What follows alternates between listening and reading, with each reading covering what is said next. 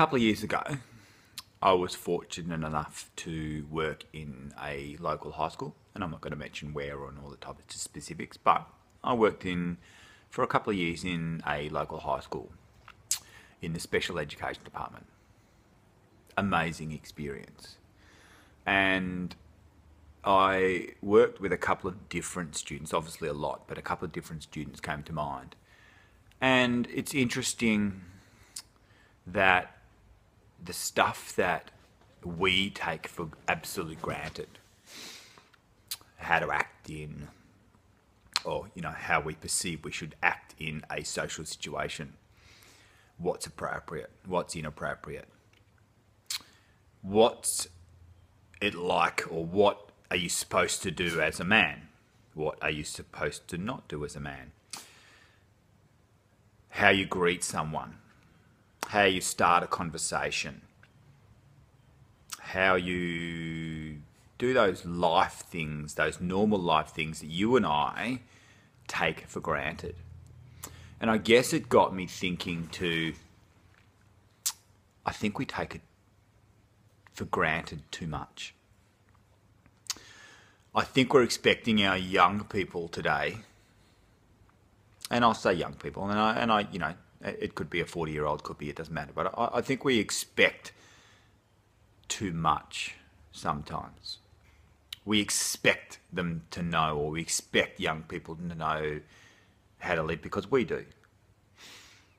And we forget that we got to where we are by mistakes and by someone taking an interest in us. And so I would implore you to rethink that taking for granted. Don't take for granted that a young person or a friend or will know how they're supposed to act. Sometimes the best way you can teach someone is by experience. You experiencing it with them. You teaching them through your experience.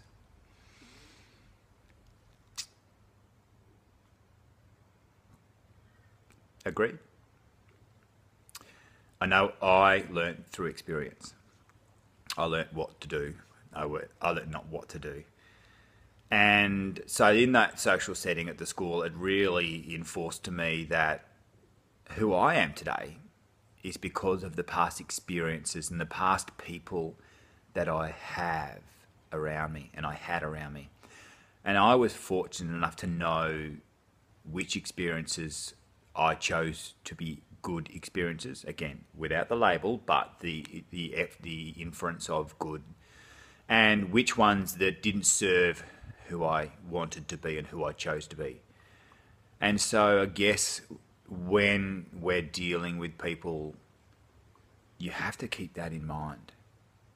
You really have to keep that in mind. And some young people, you're going to have to say, this may not be the best choice for you.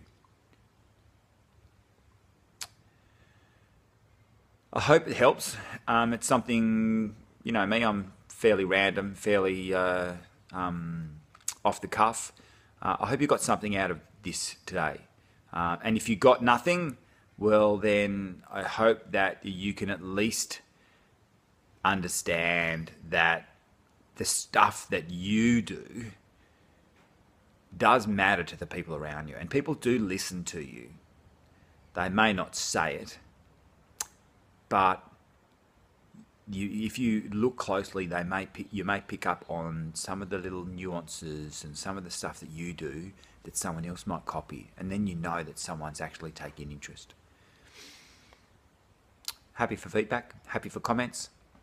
Smile, nod, have an amazing day because you can choose to.